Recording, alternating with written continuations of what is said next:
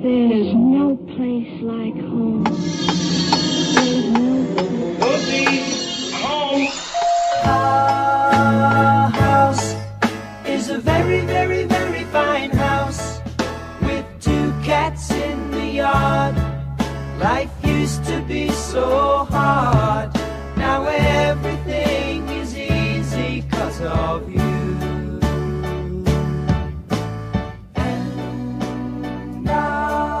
Well, hi there, and welcome to Home Wizards, where we love to help improve your home and improve your life. I'm Cindy Dole, and Eric Stormer's with me. Hey, Eric. Hey, how are you? Good morning to you.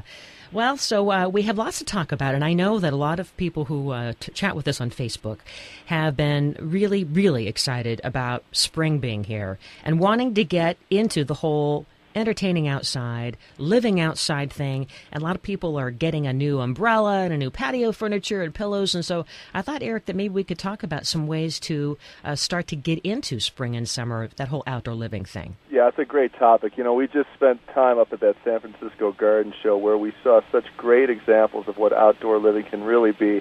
And I think the thing that struck both you and I think you could speak to this as well, when you look at your backyard, it just becomes like the blueprint or the plan view of an exterior home. So, for example, it's a floor plan. You have one area for lounging and sitting. You have one area for barbecue. You have one area for socializing. Whatever it be, you create that great plan so you have this real concise idea of how that yard can be so it doesn't become overwhelming, too big to deal with. Mm-hmm.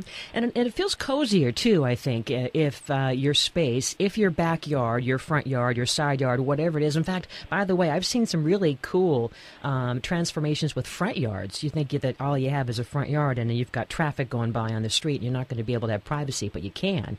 Right. But I think that if you create those little nooks and crannies, almost like you have multiple little baby rooms, you know, now you're going to feel like you have destinations. Yeah, it seemed to be the most successful thing that we saw in terms of how you kind of perceive your yard. You know, There's that classic front yard. You've got your lawn and then a little garden bed along the house, and that's basically what most people kind of, I think, understand that they can do. They're limited by their vision because they haven't seen these great examples. But really, when you do take into consideration that every space outside, because you know, we in Southern California can live outside so much of the year, it can become such a great space where you can have an outdoor kitchen, you can have a great fire pit, whatever it be.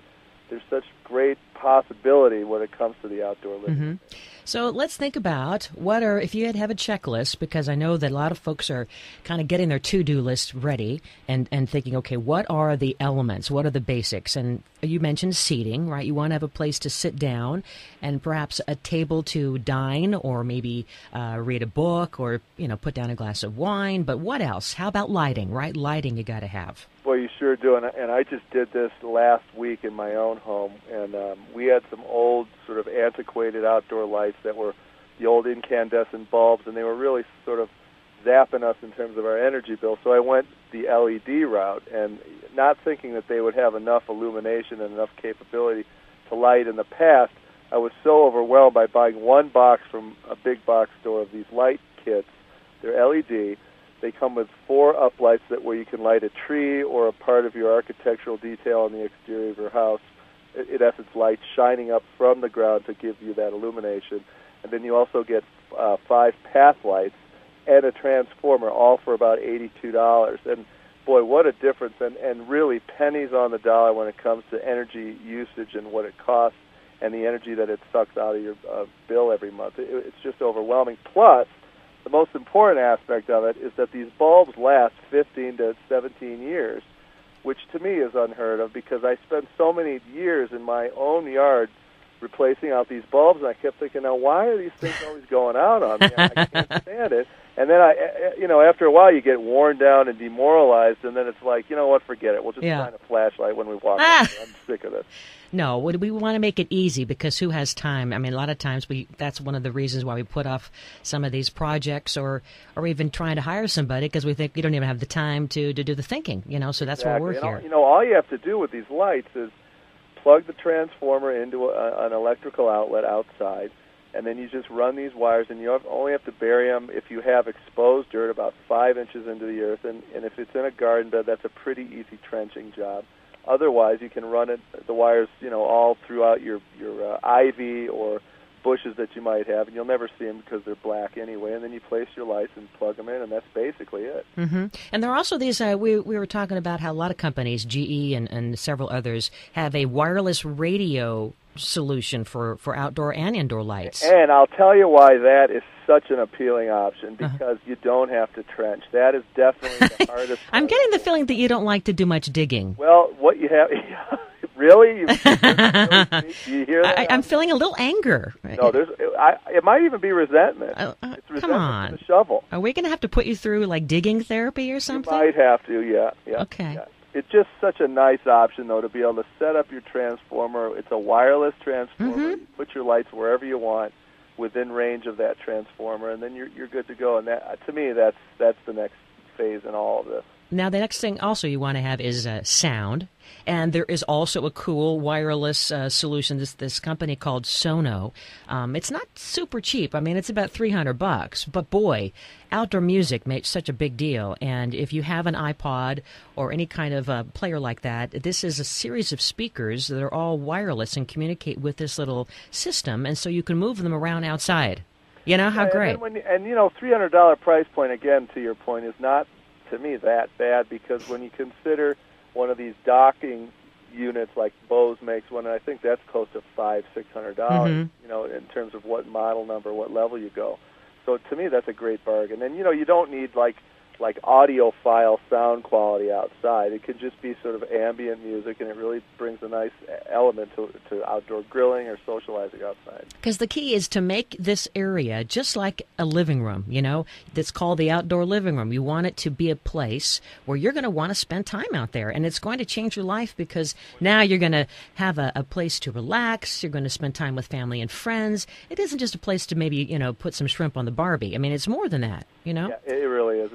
For me, it's a place to play pinochle and wear a Steiner hat. All right. Well, when we come back, we're going to talk about the outdoors, a little bit more about some of the ways to perk up a picnic table and to really make your outdoor furniture and your furnishings lovely and inexpensive. We're going to do all that coming up next. Home Wizards, where we love to help improve your home and improve your life. Eric Stromer, Cindy Dole here. We're back in a moment here on KFWB News Talk 980.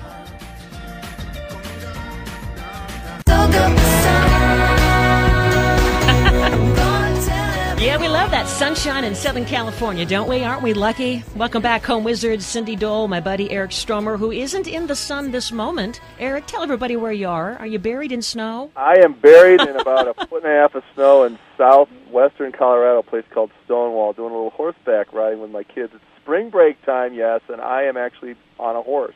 Oh, you're on a horse right now. I am, and it's amazing. And you're wearing linen?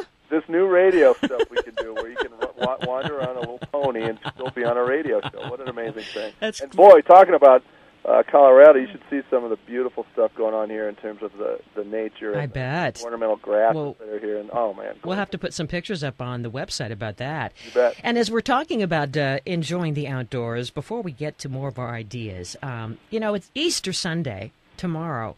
And my favorite candy every year is robin's eggs, those malt balls. Do you have a favorite Easter candy?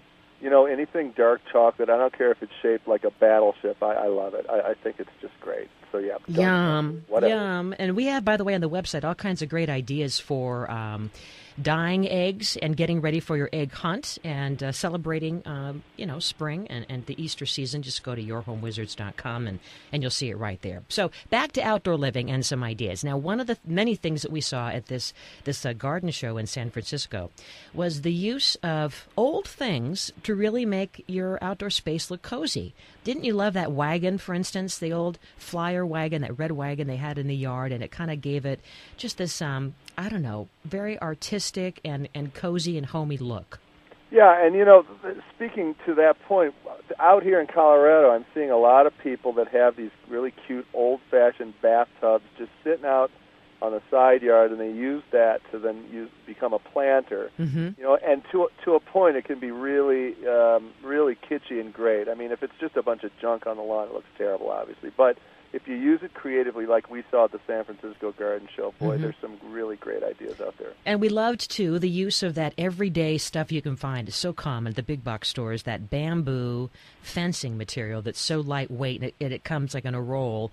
And here we saw it was painted almost like a chartreuse green, and then in front of that, I mean, think of it, if in your yard you needed some privacy, you could secure it somehow, and Eric, you can tell us how to secure it. It's a great option to use that bamboo screening because it's inexpensive. It comes in a roll. You just simply roll it out, and if you want, to Cindy's point, you can paint it any vibrant color. I think it's beautiful when those vibrant colors pop through the natural colors of the outdoors. And then you can use just baling wire, like twist ties, like how you would fasten a plastic bag around some existing chain link fence that you might have, or an uglier fence that you don't want to see anyone, you want to cover. You don't want to see it. I don't want to see you. there might be some fencing you hate, you know. You just use this as a quick cover-up. It's great option. And then we saw when you do have that little privacy wannabe living wall, you can make it more livable by putting some plants in front of it and using contrasting colors. So if you did have that chartreuse green in this little setup that we saw, the designer chose burgundy. I want to say it was almost like a maple tree, and beautiful, Japanese maple with those very fragile leaves, and that against the green was so pretty. Yeah, it sure was. And also what I loved was the use of small spaces. A lot of folks that may listen may not have a large lot or a single-family residence, but rather they may live in a condominium or an apartment. And there's such great ideas when it comes to balcony gardening.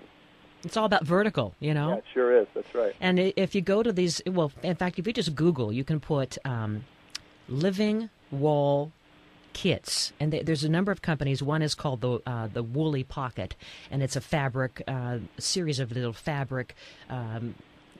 You just kind of adjust to the wall. You fasten it, and it drains, and you can put then the edibles, herbs, succulents, whatever, and they come in like a galvanized tin, different materials, but it's a kind of cool way to then just think upward and then plan your outdoor space that way. Hey, do you remember the pocket lady at the local fairs? Remember? Yes, yes. The toys? My mom did that for years. Right. But that's what those vertical gardens remind me of, just large canvas pockets, lady-like skirts against the wall with little plants. Like a clown that always has, a surprise coming out of some pocket. Exactly. That's exactly right. Uh-huh. Hey, wait, are you calling my mama a clown? No. Oh, okay. I love Sally. Now, we can't forget fragrance. This could come in the form of like lavender and basil and sage and oregano, or even citrus, which, by the way, we're going to talk about in a little bit. Our citrus trees are possibly in jeopardy. And by the way, that's my favorite scent of all time. The citrus, the blooms, those blossoms. Or what about jasmine? I'm loving the jasmine blooms, too. Yeah, mine are blowing up at home. They really did a great job this year, and that perfume fragrance when you walk up to the front door makes you glad that you live where you live. I love that. So now, how about a fun way to turn an everyday picnic table into something great? We have a picture of this on Facebook. It's basically an old picnic table that you could even find at a garage sale, or maybe you have one sitting around in the garage, or maybe you're using it, and you just cut out the center. So how would you cut out the center, Eric? Because we're going to put a galvanized tin and some plants inside that center. Yeah, you could use a jigsaw if you have it, a reciprocating saw, and you cut essentially the shape of your container that you're going to use out of the top of the picnic table, and then you just simply place like that galvanized, let's say it's a 6-inch by 24-inch galvanized tray. That would sit right in that opening that you cut out, and then tell them what's inside. I love it. Oh, well, I love the succulents, and one of my favorite places, the California Cactus Center. It's in Pasadena, and... By the way, that place overwhelms me. I think that they've got the great selection. Oh, yeah, and it's a good overwhelming. It takes you to another world. It makes you literally feel like you are... it's kind of an avatar experience, Right. But the succulents in everything from the lime greens to the silvery grays to maybe even some pops of purple, and just kind of, because they're a nice, tightly planted, low-growing centerpiece, if you will. And so now you don't, unless you want to hide from the person who's sitting across from you, but here you have a nice view, and it's just a little bit of a greenery in the middle of your picnic table, and it doesn't obstruct your view, and you can have, conversation with the person across. Yeah, you know what I love about that, too? My picnic table is really old and weathered, and we spend a lot of time trying to figure out what to put over it to cover it to then put our place settings over that. Mm-hmm. But with that succulent garden right in the center, it just seems to all work, and it ends up sort of dressing up an old dingy-looking table, and then when you put your plates around, your wine glasses, it just looks so beautiful. I love it. Now, here's another one. Now, let's say you have less of a space, or you just want to have more side tables, a little bistro effect, if you will. Everyone has containers sitting around the house. I know that you do, Eric, and we do too. Or if you want to get new ones, look especially for some vibrant ones that you like, or you can paint them in a beautiful glazed paint. But use that now as your table. That's going to be the vessels for your table. And what you're going to do is you're going to get a nice big piece of glass. You can go to a glass store to help you with this, and then ask them to cut a hole in the center.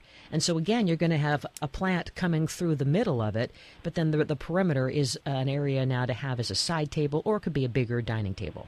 Yeah, and a piece of glass, like the size of a cocktail table or Mm-hmm. a small low boy table. I mean, it's really inexpensive and affordable, probably $60 to $120 with that cutout also. It's just not that expensive, so it's a great option. Now, if you want to add a little more greenery to your area, besides just in a small pocket of the table, I mean, you definitely want to get some container plants and think of having that maybe as a vine or as a couple of trees, and maybe have two of the same kind, which acts like kind of a bookend effect, don't you think? And then it kind of gives you more continuity. Right, exactly. Beautiful. I love all the use of, the small twinkly Christmas lights. Yes. Stuff. You intertwine that in your trellises or your balconies or even your trees, and that's a great, very inexpensive way to gussy up a backyard. If you don't want to go the route that we were talking about before of actually installing some kind of lighting system, garden lighting, that's a great option. Now, if we want to have the sound and the look of water, we've got to help people figure out a way to repurpose a garden urn and turn that into a fountain, because it's so easy, right? I mean, it's a doable project in a day. Yeah, a pump at a big box store, about $50, depending on the size and how much force you want coming out of the top of that fountain. And it's a couple of quick cutouts of hole. If you've got a pot, you got to run a cord out, and then you caulk around that so it's watertight. Pretty simple to do, very easy to find information on how to do it online at yourhomewizards.com, obviously, and other sources, but a great option. Now, something that I think all I'm seeing is a huge trend is to not only bring, things that you would find inside your home outdoors, like the furniture, like the experience of music, lighting, etc., but also artwork. And there's a lot of art that you can use as different tricks. You can, for instance, buy a really nice mirror, a framed mirror. And I've seen this work really well to not only give you the illusion of more space, or just to kind of give it an artistic look as a framing backdrop for your garden and your seating area, if you will. Right, and especially with a little confined area like a porch or a balcony or one sectioned off area of your yard, nothing makes an area look larger than a mirror. And if you do a frame like an old beat up frame that's maybe got gold leaf on it, you may want to throw a clear coat over that just to protect it from weathering, but other than that, it can stand on its own. Yeah. No problem. You just want to have it in a shady area, because later on we're going to talk with this landscape designer who used glass in his garden, and it was in full sun, and the mulch caught on fire. Oh, man. That's amazing. Wasn't there an issue with the Disney concert hall when they had to take the shine down? They might have, yeah. The same reflection thing. Yeah. Well, anyway, so coming up, we're going to switch gears, although it's very similar. We talked about, the outdoor living experience and bringing maybe the scent of citrus to your yard. Wait to hear about what's been going on. This terrible disease that has been discovered already for the very first time in our own backyard, and it could really mean terrible things for our great citrus. So we're going to talk with our buddy Lance Walheim, who's a gardening guru, and he has citrus crops in his own yard, and he's written books on citrus. So we're going to find out how to stop this thing and protect your lemon trees, your orange trees, your grapefruit trees, because, Eric, I know you have them. Yep, and I love them, and I got to retain them. We got to keep them. That's all next. Eric Strober, Cindy Dole, and the fun continues on Home Wizards after this. Now you fool.